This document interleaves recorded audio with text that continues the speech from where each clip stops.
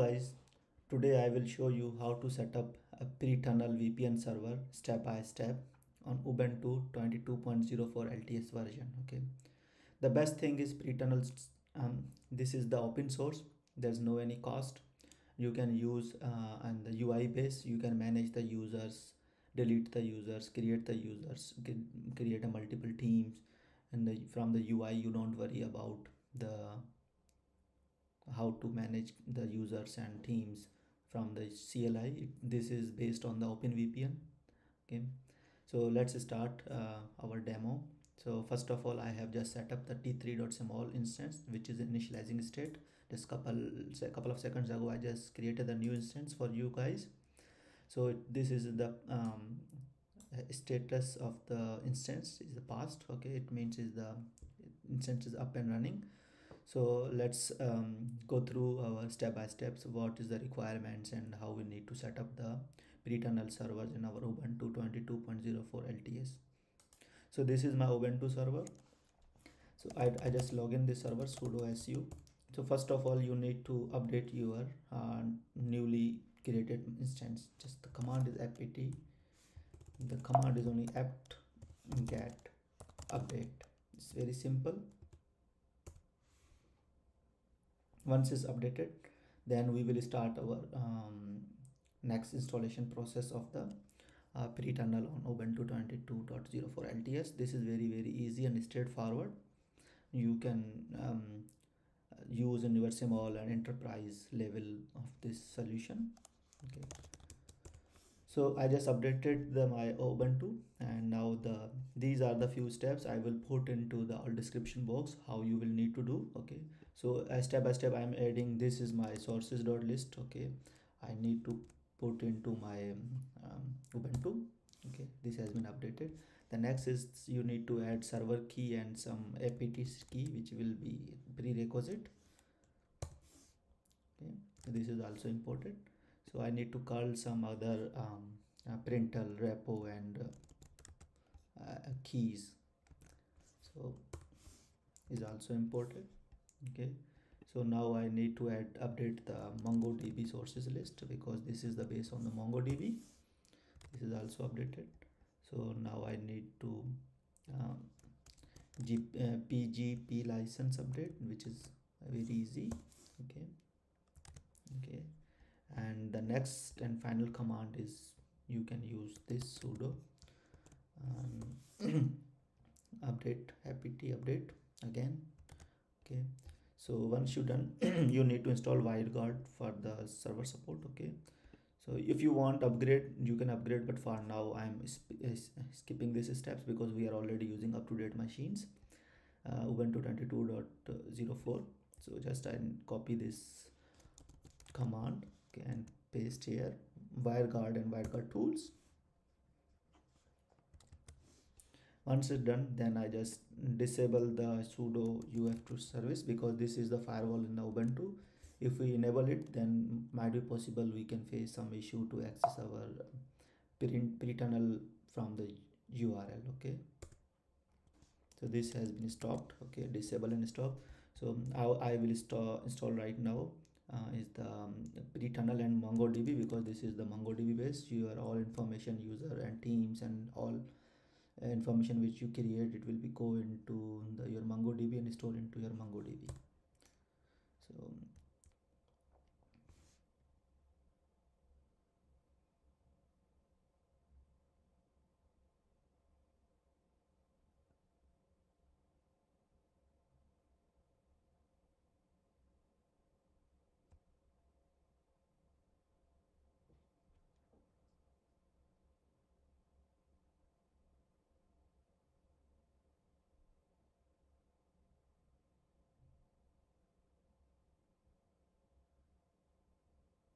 it will take few minutes, probably 5 to 6 minutes to set up the all steps. Sometime maybe less than 2 to 3 minutes, depending on your machine and internet bandwidth connections. So in our case, it will take hardly 1.5 minutes, because we have a very good network interface. Okay, so the next step is to enable your system CTL. This is your startup service. You want to reboot your machine and you want to both services will come and start mode. So then you need to enable your startup service. Okay, both are started. So both are enabled. Now I need to start both service. Start.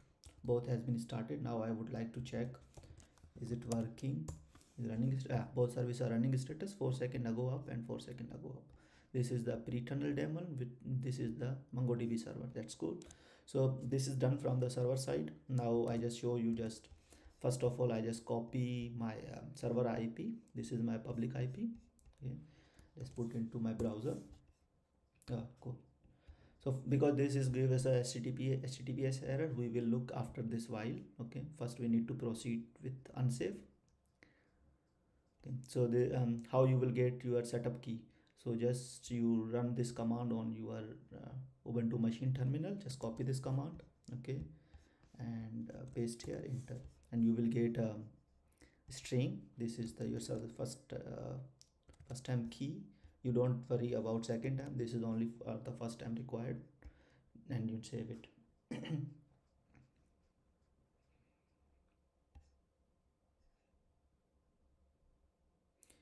Yeah, cool. So it has been done right now. Again, it will come on to your main screen. Again, you unsave, proceed, unsave. Okay, and now you need to get a first time your password. Okay, you just copy this command, username and password. You want to get what is the username and password of your Pritunl by default.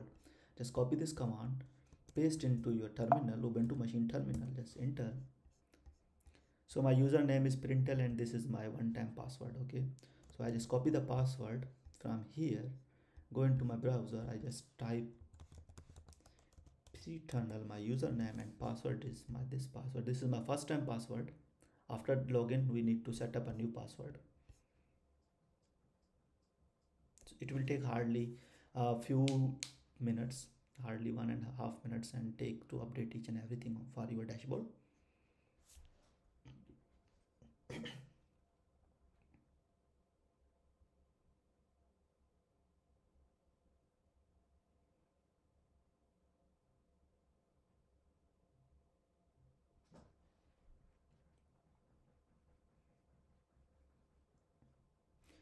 So this is my initial dashboard of my Pritunl VPN server. Okay, this now I need to put the new password.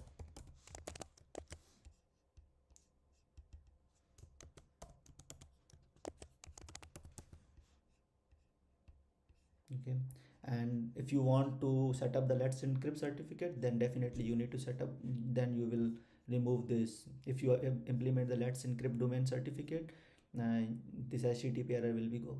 Okay, so for Let's Encrypt certificate required is the domain. So I have already domain, so I have set up my domain in the Cloudflare. So my subdomain name is VPN and main domain is devopswithpawan.com. Okay, so I just put here vpn.devops with pawan.com. Okay, and save it. Once I save it, then I hopefully it will go. I can able to access from my name vpn.devopswithpawan.com. So you can see the HTTPS error gone. So now again I will log in with my username and recently set up my password. Sign in. Okay, so I am logging from my domain. I want never use. Okay, not now. So here is your server. If you want to add server and enter your server, this is my Pritunl demo server. Okay, you want, if you want, you can add any you can add any port if you want. It's up to you. Okay, and add it. Okay, if you want add this server security port, you can go.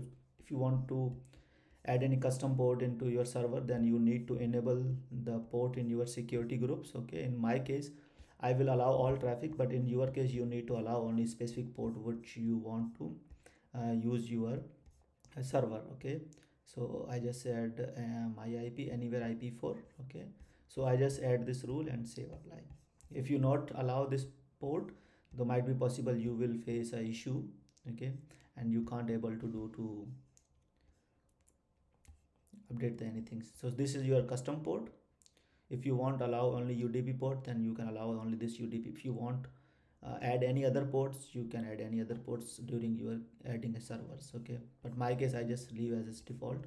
Then once you the server still is, you can see is the you must have to organize attach, so you can't start until you never attach any organizations, okay. For here you need to go with the users, okay. Add organizations.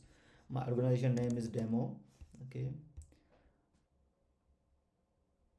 Just whatever you want to add is DevOps, IT support, developer, whatever you want, okay. And now you need to add a user in your organization. My username is user1, okay, or I can say is a DevOps, okay. And if you want use the email address is optional, pin is optional, it's up to you. If you enter the pin once you connect from the client, then you need to enter the pin, okay. But in our case I'm just leaving as it is, okay. Added. So my is user is added here, okay.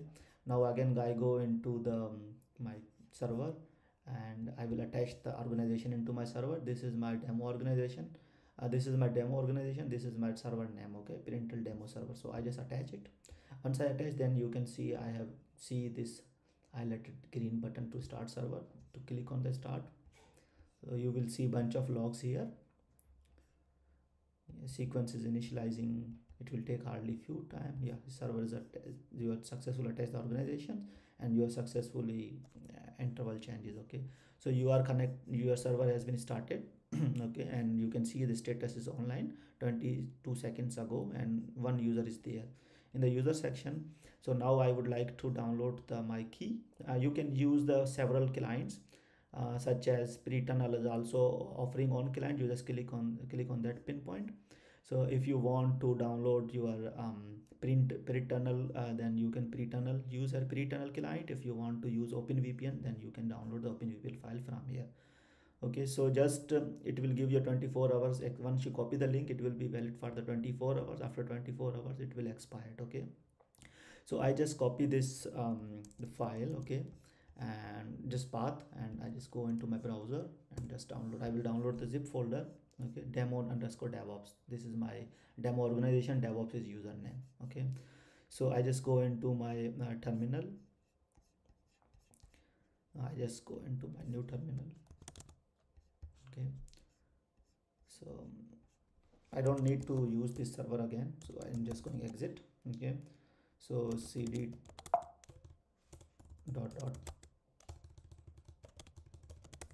downloads, okay.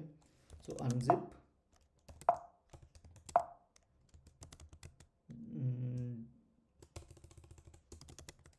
what is the name, just let me check. Demo, D is small, sorry, my bad. Demo underscore, let me check the location of my file. Oh, it's blocked. So download suspicious file, because this is a zip. So yeah, now again demo, okay, unzip. So here is my OVPN file, okay. I just copy from demo underscore DevOps, okay, underscore Pritunl to my dot desktop, okay. So I have also already OpenVPN, okay. I just click on the OpenVPN. I have already installed in my OpenVPN into my computer. You guys can add it, okay. So you just go here and the file, browse your file. In my situation, my file is on desktop. This is my file, okay, and connect. This is my server IP, and you can connect easily, okay. So I'm connected from the VPN, and now I would like to check my all traffic is running or not. So fast.com, I will check my internet. The internet is perfectly running fine, okay. I will check what is myip.com, okay.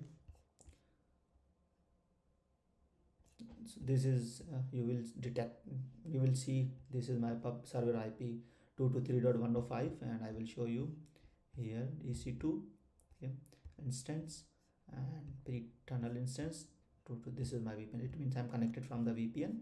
So now I would show how you guys can enable the further settings.